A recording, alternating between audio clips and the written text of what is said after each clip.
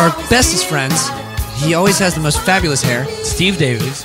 His name is Michael Clifford, a handsome young man from Australia. And let's throw another shrimp on the barbie. we're gonna call him. What? It's my British Australian accent. Okay, we're gonna give him a call, and we're gonna find out if they celebrate Halloween down there in Australia, and what his favorite costume is, and if he likes me at all. We're gonna ask that stuff. No to all of that those. and more when this call connects. Go. Bing! Bing! That's an Australian ringtone. I feel like at some point, maybe in like the 1940s, that might have been a ringtone. Bing! The operators with all the wires. All right, connecting you now. Connecting you to Michael right now. I wish that was still a thing. I wish there was still a lady I could talk to ask for phone calls. Does the water? We'll get to the interview. Does the water? We'll get to Alex, can you do a British Australian accent? What do you want? I just need a reference of an Australian accent. Like what do you want it to sound like? What do you need? Like I don't know. Like does water? No, I can't do it. No. You're Ask if the water. You're doing it wrong. Every Australian girl, when I say no, you're doing it wrong. We don't sound like that. We don't sound like that. Stop it. Don't touch me there. Okay. That's the sound of me scratching my facial hair. Can you grow facial hair? Hey! Michael, what's up? Hey, man. Oh, well, who's talking right now? Well, there's two people talking because that's how this show fucking works, Michael. Michael. You know this. Yeah. Well, I can't tell the differences between your guys' voice. Oh, because we're American? You racist. I'm Jack, and the British guy is Alex. Yeah, hey, what's up, buddy? I'm out. This is Alex. Would you be able to talk in a British accent the whole time? So I just can tell the difference? I absolutely will talk in a British accent. The entire fucking... No, I'm not going to do that for you. I'm going to make you work. I'm going to make you work. This is the first test. You are poised to be probably the biggest band in the world next year. So I'm going to... And you're... Yeah, it's true. I can't believe you don't know that. And so this entire interview, I'm going to make you work. I'm going to Katie Couric the shit out of you. All right. You don't have her in Australia, do you? No, we don't. Do you understand the reference? I'm just going to guess what it is. It's like Crocodile Dundee, but of the news. Oh. Yeah. Damn it. Nice. It's not. It's Michael, really we heard you just got out of the shower. How was it? Yeah, it was great. It was actually quite refreshing. Was it okay? This is the first time in the history of Full Frontal that we've had to advance the interview and been like, "Oh, are you ready to take the call?" And it's like, "Oh no, I'm just getting out of the shower." Like, well, I wish need to be taken care of. Sure. The body is a delicate thing. It needs to be washed every day. You have to bathe it. You have to lotion. Anyway, what have you been up to, man? It's been a minute. Like a lot of people that listen to the show probably know that me and you worked on some music together and stuff. So it's been a minute. It's been a few weeks at least since I've seen you guys. What have you been up to? We just came back to Australia and stuff. So we've been touring around here. So you guys just kept writing with other much less talented writers after you wrote with me? Yeah, you could call it that. Was it horrible? Were you really bummed out? No, it was really good, but it would have been good to do some more with you. I think we're doing some more, aren't we? Don't give it away. You can't give the secrets away. Oh, right. Yo, sorry. Michael, how do you guys tour Australia so much? Because I feel like when we go over there, we can only play 6 shows, and that's the entire country. What do you guys play smaller cities, or what do you do? No, we pretty much just do the same. We just the main cities and stuff. But at the moment, touring with One Direction, it's they're playing 6 shows in each place. Really? Damn. Yeah. What's it like touring with those dudes? Because you guys, for anyone who, I think most of the people listening to our show know about you guys, but for anyone who doesn't, my understanding of your band currently was that you were a band in Australia and you were up and coming, and you kind of went from this band that was able to sell out a decent sized room to a band that is now touring with One Direction and playing shows for basically 1 million people a night. So what? 1 million people a night. Yeah, people. that's. I mean, I guess that adds up, right? And the math's correct. I've broken it down in my head. What honestly though, like, because we had a brief conversation about it, but like I want you to put it into your own words. Like what is that like for you guys? Because you're all young. Like we've been there as young musicians, but we've never been in that situation where we've, just been put in front of that many people that early in our career. Like how are you guys dealing with it? Do you love it? Yeah. Are you terrified? Do you shit yourself every night?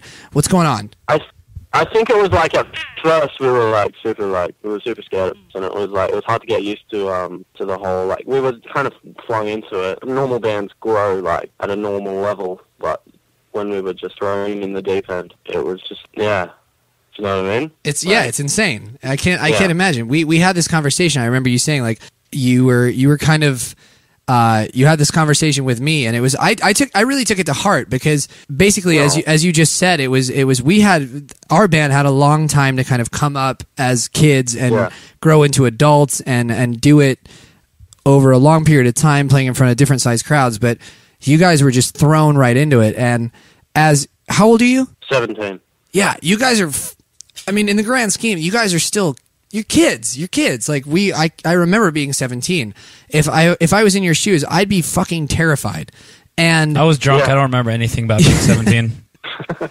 No, I remember having the conversation with you guys where you were all sort of like, we went from playing normal shows and feeling like a normal band on a normal stage and really owning it to being in front of, as I put it, 1 million people a night. And like suddenly you have so much more space to walk around and like, yeah, exactly. And people scream it no matter what you do. You know, like when you're first in like a small venue, you have to like work for the screams. Yeah, you have to earn it. And now kids are just like, yeah, you get in the arena and everything you do on stage turns into a scream somehow. I don't know how. Also, I've noticed that you are sort of the Jack Barracat of your band, where fans, like all the fans, just sort of basically want you inside of them, men and women. I like to think so, but I don't think. I think that's your vibe. You put out that vibe. That's your vibe, man. Well, you need to embrace that role. Do you not feel that that's your role? I like to think. Michael, once I'm dead and gone, you have to carry on my legacy. Yeah, you are the next boner. Jack is the Yoda, and you are Luke Skywalker. You must boner, my son. Jesus Christ. We're gonna strand you on Dagobah with Jack, and you're gonna have to carry Jack around in a backpack and jump over logs and shit. Yeah, it's gonna teach you the ways. Jesus. And I'm gonna die in a hut, a sad hut. At least you don't lose your hand. Alex is the Jar Jar Binks of our band. Damn it! I like to consider myself. I like to consider myself the Jabba the Hutt. That's what I was gonna say. I just get fatter and fatter and turn into a fucking slug. Ryan is the slut. Leia. The slut. The slut. Princess Leia wasn't a slut. The slut version, though, when she's like the chained up slave. I'm pretty sure they don't call her the slut version in the script. Anyway, so what do you guys? Yeah, we're on a tangent. What are you guys doing right now? You're working on a record, obviously. I've been fortunate enough to kind of work with you guys on that a little bit. And how's that going? You feel good about it? You love it? Yeah, it's good. It's coming together. Like, I think it's like it's taking its time because I feel like we just really want to get it released. But as you know, records feel like you just want to get them out. But yeah, it's a slow process, but it's going to be worth it. Hell yeah. No, dude, I mean, you guys had a handful of songs. And again, when I first met you guys, I remember you telling me, you guys literally said, like, you had, what was it, like 4 or 5 songs as a band? Yeah. You guys are basically doing the impossible in such a short amount of time, and you're doing it better than I think anyone has ever done it before. So it's pretty good. It's pretty good. I mean, you sound so, and this is what I love about you guys. You sound so unsure of yourselves, and like there's like you have absolutely no plan going forward, and yet I look at you guys and I'm like, yeah, this is going to be the coolest, biggest thing that ever happened ever. Honestly, like I respect the hell out of you guys for it because it's like you almost don't even know that it's happening, and it's rad. It's good stuff. Do you guys celebrate Halloween over there? Yeah, I guess it's not as big over here as it is in America. What do you mean? You guess? Wait, it's not as big. Why? Like, I don't know. Just like, Do you dress up as ghouls and stuff? not really. Really? I'm sure some people do, but they're freaks. Michael, will you be me for Halloween, and I'll be you? Well, I just need a boner shirt first.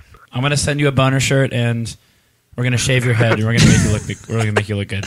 I want to go into a fast round of questions real quick. Just speed round. Are you ready for this? Kind of. These are all coming off the top of my head, so be warned. Okay. What's it like growing facial hair? I don't really feel it. That's because you haven't started growing facial hair yet, Michael. I haven't either. Have you seen my facial hair? Have you seen his ass? It's not impressive. You have like a creepy goatee, man. No, I don't. You look like Julian Assange. Oh, I'm joking. I think he's a good-looking bloke, actually. He is. So are you. Have some confidence, Michael.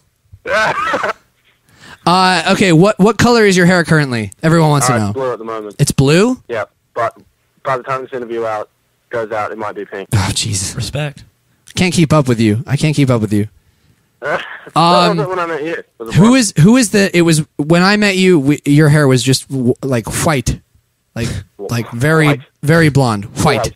I would call it white. Yeah. Oh, with an pronunciation of the H. Who is the most annoying member of your band? Probably me. Yeah? I think I annoy everyone and myself more than anyone else. Damn. What's your favorite all-time low song? I don't listen to you guys. Oh, we don't believe you, There it is. Michael. There it is. Well played. Well played. I think Stella. Nice. What's your favorite all-time low song? For me, probably Weightless, I guess. Nice. Yeah, but Sure. this isn't your interview, so stop asking me questions. Okay, so let's turn the question to you. Okay, yeah, no, here, this could be a great segment too. We just did the rapid fire round. You give us a rapid fire round. What's up? Let's talk. All right. Would you rather change gender every time you sneeze or be a puppy? Well, I mean, obviously, I would rather change gender every time I sneeze, just because that would make my life so much more interesting than it already is. Kind of want to know what it feels like to have a vagina. Don't we all, as guys? So you don't want to be a puppy at all? I don't think so. Just totally ignores us. There's You don't want to be a puppy. listen. Puppies don't always have it good. Like the thing with puppies is, if I was a puppy and I could it could be within the understanding that like I belong to a Paris Hilton. adoring family that would take care of me, then maybe puppy. But if I was just like, if it was between switching genders every time I sneeze and puppy that like lives in a sewer, then I'm gonna go with like. Yeah, but if you were a person who changed gender every time you sneeze, you'd probably live in a sewer as well. Yeah. You don't know that. The sewer people are very commonly have that. I could work it. I could have a very successful career in As being Lady Gaga. in bisexual prostitution. I don't know. What do you want from me? I could Hey, you want to fuck incorporate a it. girl? You want to fuck a guy? Come over. I got both. Tickle my nose. Tickle my nose. Roll the dice, and we'll find out. Could be a whole thing. It's like Russian. I would have never asked that question. Yeah, it's like Russian roulette. Wow. It's like Russian roulette with who you're about to have sex with. Shit. Okay, next question. Go. All right, penis Hey, sizes. hang on. Here's a question. Is this the first interview you've ever done? No, it's not actually. I think it's the weirdest interview I've ever done, but it's definitely not the first. Damn it. It's not an interview. It's a friendly chat. This is just friends That's talking. being recorded for profit. And, Okay, well, I'm expecting your editing to cut out a lot of this. Nope. Ryan will. Yeah, Ryan, you know Ryan, our drummer. Don't worry, man. No one's gonna hear any of the offensive shit we've said tonight. You know Ryan, It's gonna be our fine. drummer, edits all of this. So if you're not pleased with anything, you can just tweet him and. Let me put it this way: your publicist is going to call you on Tuesday and be like, "What the f did you just do?" Yeah, I'm seriously, I'm not joking. I'm actually expecting it. Every time we've gone over to Australia to tour, I've noticed that there's a lot of people wearing onesies. I think there's more in the UK. Is it like a UK Australia thing where everybody wears onesies? I think so. I never saw anyone wear any in America. Yeah. And when I was in the UK, they were wearing them all the time. Pretty sure you They wear get them shot if you wear one over here. Like if you're. It's like a law. It's you're No, not legally allowed to wear a onesie in the US. It's I have an Adventure Time onesie. It's nice. Oh, really?